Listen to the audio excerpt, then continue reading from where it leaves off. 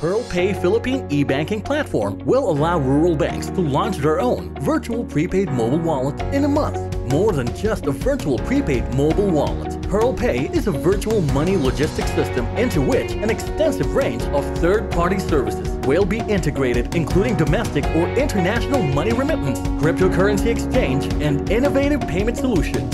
Pearl Pay Coins will be the medium of exchange for money remittance and exchange products. With its limited supply, its value will increase over time. In partnership with the biggest names in banking, security, business, and cryptocurrency, we will transform the Philippines from the texting and selfie capital of the world to the mobile wallet payment capital of the world. Pearl Pay, the better way.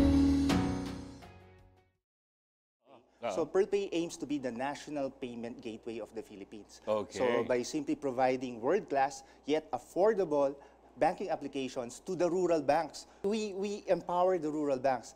Financial inclusion is basically making a pursuit of making the financial services accessible to all individuals and all businesses, irrespective of their net worth sizes. Okay. So this is for everybody. It's not only for the legitimate huge businesses, it's also for the ordinary Filipino Yes, people. especially the MSMEs, the micro, small, and medium enterprises. That's right.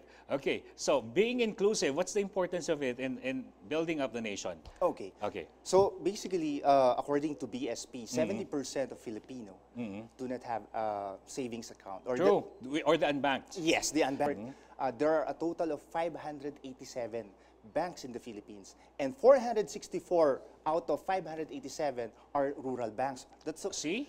about 79%. 79% of all the banks in the Philippines are in the rural areas. Yes, Ayan. and now this is the sad However, part. yes, the sad part the is... sad part is that none of them are members of the famous foreign payment networks, such as MasterCard and Visa. Yes. Because it is very expensive. Okay. The chip card-based payment technology, as well as the foreign payment network licenses, are very expensive. Okay. So why is 70% of the Filipino families or people unbanked?